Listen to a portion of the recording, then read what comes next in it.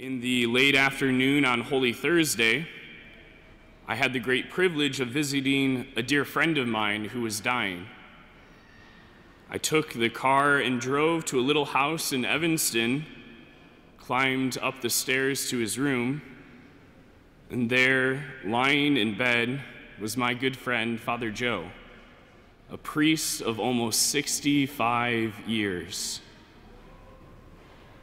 Father Joe was weak, tired, and in a lot of pain, though he tried to hide this from me as best he could. We talked briefly. I gave him communion on that day, the birthday of the priesthood.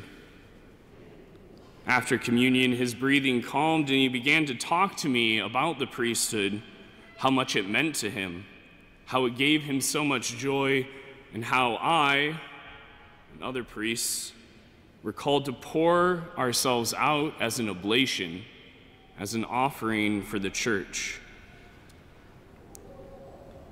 We need more good shepherds, Lord knows, especially these days.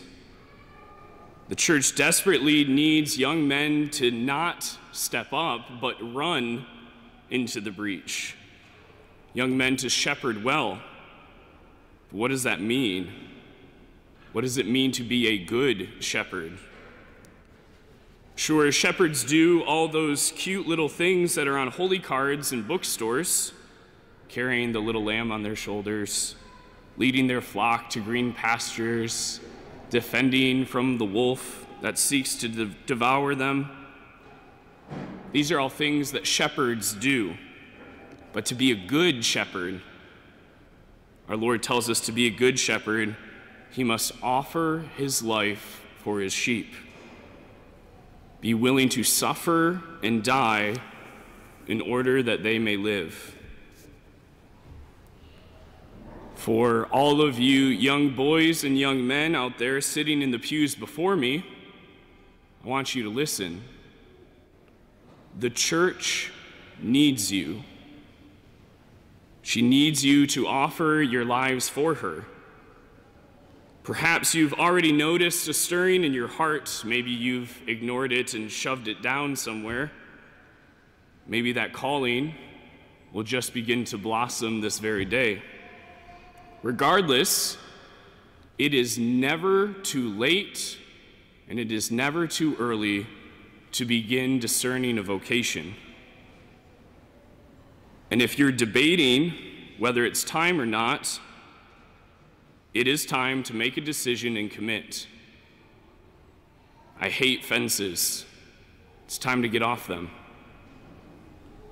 We need young men to wake up at 2 a.m., shower and dress, and drive across the city while everyone else is safe in their beds in order to anoint someone's grandmother because she took a turn for the worst.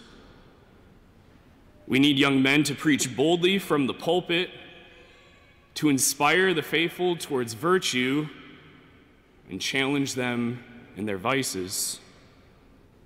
We need young men to sit for hours in the confessional, freeing hundreds and thousands from the chains of sin by those simple yet sacred words, I absolve you from your sin. We need young men to radiate joy, proclaiming Christ in both word and action, visible signs to the world, present for the highs of baptisms and wedding days, and for the lows of that ER room where a teen has just committed suicide. We need young men to pray their breviary faithfully, to meditate often, to celebrate Mass reverently and devoutly, and to believe in what he does. And my dear friends, we need young men to suffer, to go without sleep, to form disciplined habits, to carry the spiritual and sometimes emotional weights of a parish, to be spit upon in public, slandered in online comments, endure false accusations, betrayed by brothers, and if the time comes, we can all kind of sort of feel it coming, to offer their lives in martyrdom. What do we need? We need young men to love, and to love well, like a father, like a good shepherd, like a priest.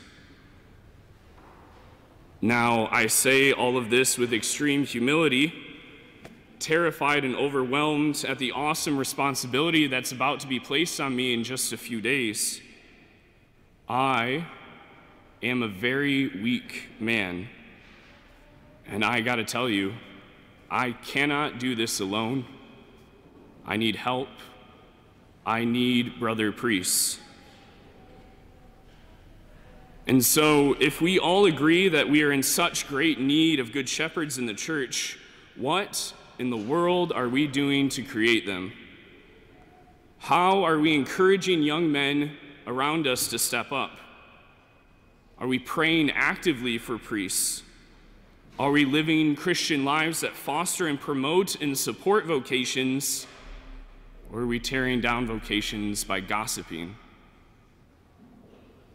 Are we afraid to talk about priesthood in our own families?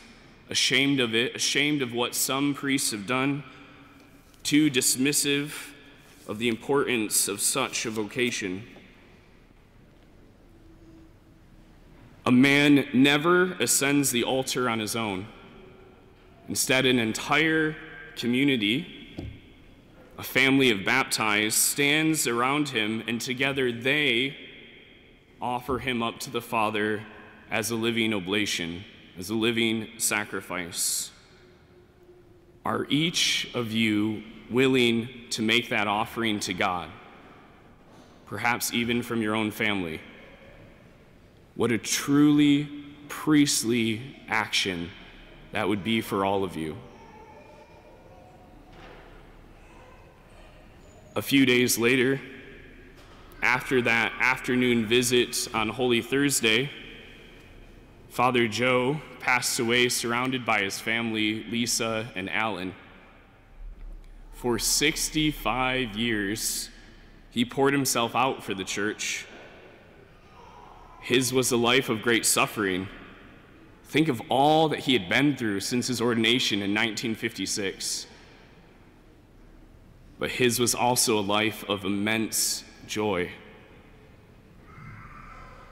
It's not an easy life, Nathan, Father Joe would often say to me, but it's a good one, and I'd do it all over again if I had the chance.